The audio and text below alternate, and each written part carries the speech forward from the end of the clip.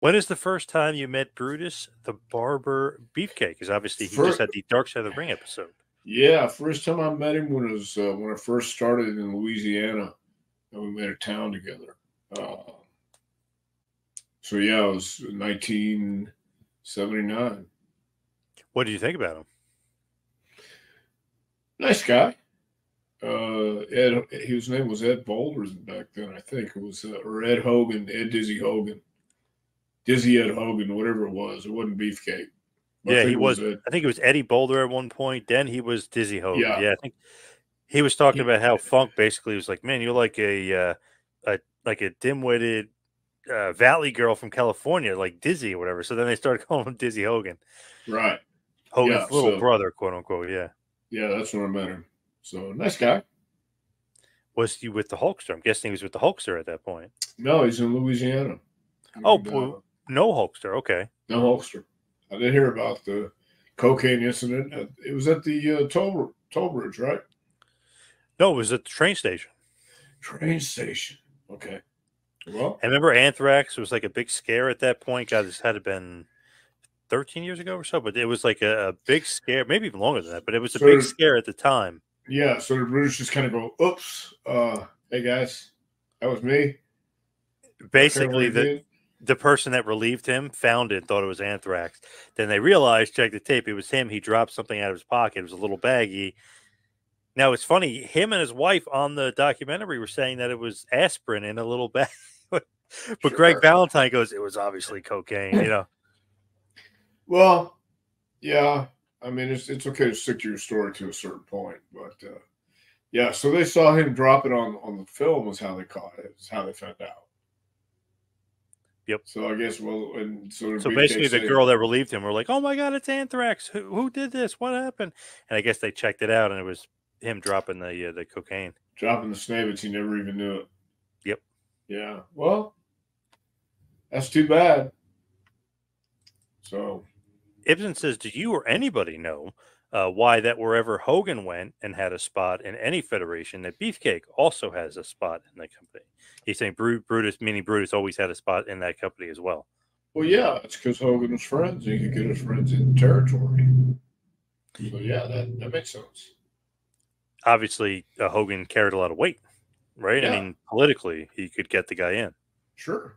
But yeah, he went through so many damn gimmicks in WCW that definitely dropped the ball. Yeah, I could see why. Nobody can get behind those gimmicks. I mean, he didn't know what he was going to be the next week, and yeah, just he wouldn't. He probably wasn't in too many meaningful angles either. Not really, no. No, And like the Booty Man is just a terrible gimmick. I don't even know what the heck they're thinking about with that. I mean, you is it a know, rib? the Bodie Man. You know, It seems like a bit of a rib. hey, they don't rib and they don't want to be ribbed. They would never name anybody anything like Vincent or things like that. Barbara saying Brutus is a nice fellow. Would you say he was a great worker?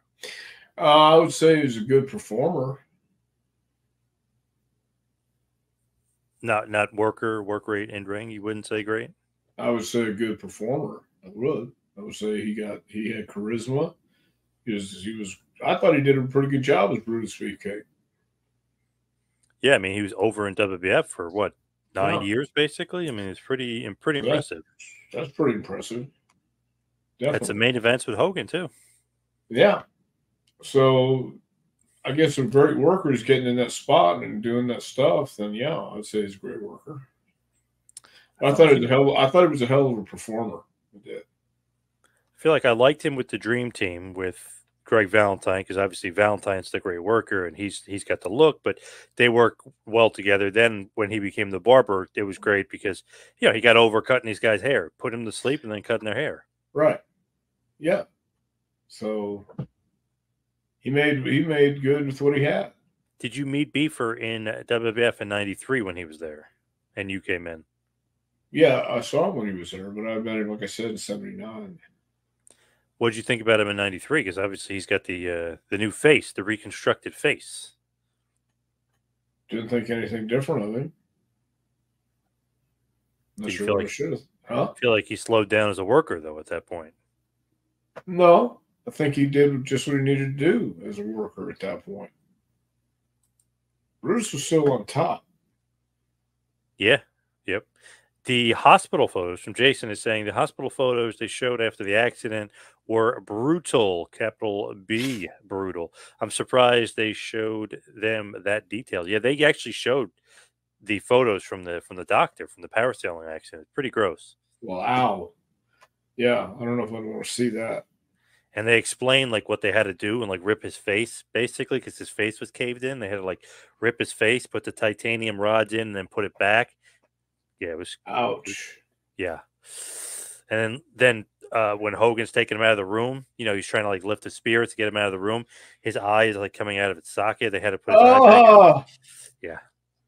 oh, yeah, ow. I don't know about that. It's Crazy. pretty crazy. Yeah, that is crazy.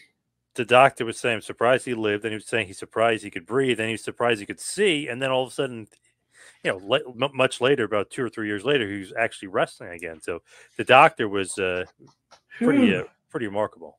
Yeah, that is pretty remarkable. That's just can't imagine. Don't want to imagine.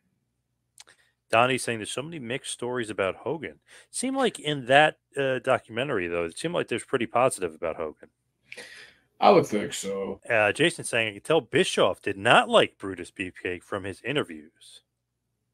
Well, that could be true. He said basically it was the Hulk Hogan tax, and that means you have to pay Brutus to be on the roster. That could be it. That could be it 100%. He laughed about it, but he said basically Hogan he was ribbing on the square. Yeah. Yeah. He said not that Hogan would demand it, but he wouldn't even say it. But you knew that you had to do it. Yeah. Right. Ibsen, did Vince at all ask for him during the Attitude Era? Was Beefcake on Vince's mind to bring him back? I have no idea. I have no idea what was on Vince's mind. I can't see him fitting into the Attitude Era. Maybe. Beefer. Yeah.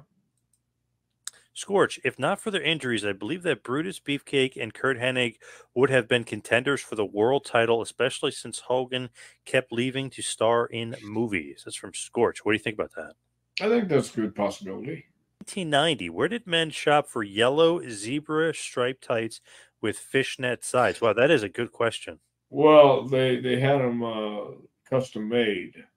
You know what I mean? Any self-respecting barber would have them custom made. That is a great question because Beefcake had all those weird tights. And it's like, where the hell's he getting this stuff from? My God. Well, at that time, they had great seamstress? Seamstresses, yes. Sure did.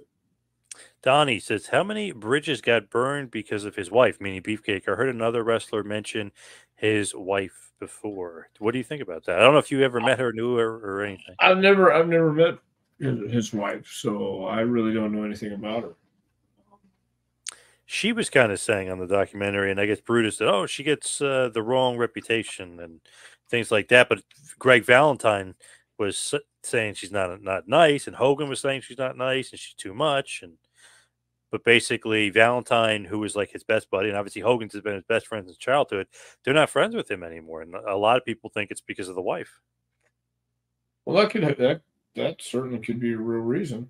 The modern day cowboy himself, Mitch Miller, the barbershop was a great segment for interviews. We'll always remember the Rockers breakup on the barbershop. Yeah, that kind of gave Beefcake something to do, and that was cool. When the Rockers broke up, went through the pane glass window that was supposed to be gimmicked. Yep. Still got cut up. So that was pretty awesome, though, if you think about it. Yeah, it was. And they play that nonstop for 30 years. That happened in 92. Pretty crazy. Yeah. Well, I thought it was awesome. I loved it. Oh, the barber was a great gimmick. Yes, definitely agree. Frank Nordquist, Brutus Beefcake broke Kurt Hennig's perfect streak when that happened. He was over with the fans like never before. He was over for sure. Yeah. Well, Then he did it right. Cutting and strutting. Perfect was absolutely hated. Yeah, I mean, I guess if you're to your point, I guess if somebody needs it, then they could break somebody's undefeated streak because it helps elevate them. Hogan didn't need anything. He was, Yeah. the god of wrestling at that point, so he didn't really need to necessarily end the perfect streak. Yeah. So it might have been Hogan's idea. Who knows? Let's start that rumor. It was Hogan's idea. Yes, to get Brutus over. Yeah, there Yeah. you go. There you go. 100% Hogan's idea. I agree. Yeah. Brutus Beefcake's entrance music was catchy. Yes, very catchy. Yes. Yeah. I feel like Very if you cool. got that good entrance music and you have that, that great look, obviously Beefcake had a great look. You're in like Flynn. You know what I mean? You're halfway there basically. Yeah, pretty much. When Brutus went into the Hall of Fame, was that a head scratcher to you? No, Beefcake. Beefcake was part of that again, WWF when it was characters and people were popular and pop culture was happening all around it. And no, he was part of that. So wouldn't head scratcher at all. In one interview, Brutus recounts the backup plan for what to do if Zeus forgot his spots during the match. During his matches, all things considered, Zeus worked pretty well for a guy who was so green. Yeah. So that only makes sense to have a backup plan because you just never know. Do you agree that Zeus was good, or considering he was Yeah, so for a green? guy who was that green, yeah, of course. First time I heard anything negative about Brutus was from the Something to Wrestle podcast. That's from the Ragu Overlord. Have you ever heard of Something to Wrestle? Do you know what that is? Isn't that a vase that you put on your desk? It's Something to Wrestle podcast. Oh, I thought that was your brother. Oh, that's it. Oh, that's the one. right. Yeah. He had a lot of bad things for some reason to say. Him and Connie don't like Brutus or didn't like Brutus.